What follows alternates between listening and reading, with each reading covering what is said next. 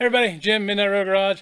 Today I'm doing a little bit of work on the LS Swap 79 Camaro, working on the power steering lines. Let me show you what's going on. 6.0 truck engine, as you can probably tell if you're doing a LS swap, you're probably familiar with this engine setup. And I have the stock alternator power steering bracketry on this because I have a domed hood going on here, so I really don't care that the alternator's up so high. Power steering, what I've got going on here, this was from a truck, so it actually has two return lines and our main line here.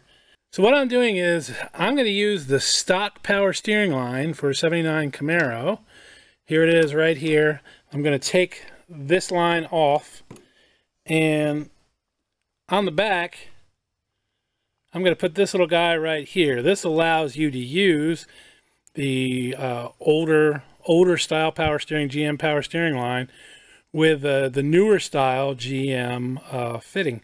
So basically this is metric on this end and has the O-ring, and then over on this side it's the regular, standard power steering connection that you know and love with your old muscle cars. So you need one of these. Other than that, you would use your standard power steering line. Now I'm pretty sure mine's going to work fine. Placement should be good. We won't have any issues with that. This is my return line. This is not the factory return line. The factory return line kind of comes down here and goes around this way. But because I'm using this return setup here on the power steering pump, the other one I've capped off. The way this comes out of here just wasn't, I didn't really like it. So I'm using this one. Here's the hose, and I'm actually just gonna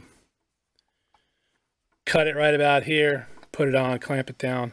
Let me get that old line off of there, and we'll put this on and we'll see how everything fits. I'll be back in a sec. So the easiest way to tell the old style from the new style apart is the new style, this is mid-80s and up, has a O-ring on here. You can see there's one on here. It's kind of smashed, but it's there. There's the O-ring. And then of course the old style, no O-ring, just flatten it down.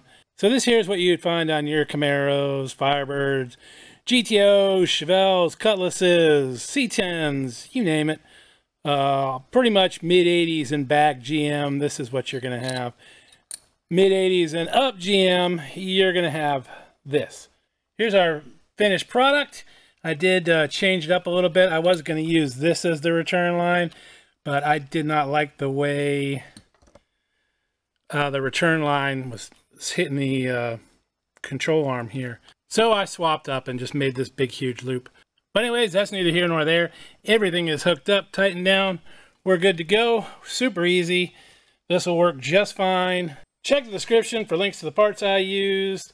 If you want to see any of my other videos on this Camaro, or my LS Swap C10, or any of the other junk I'm working on around here, be sure you hit subscribe, hit the like button, comment, say hello.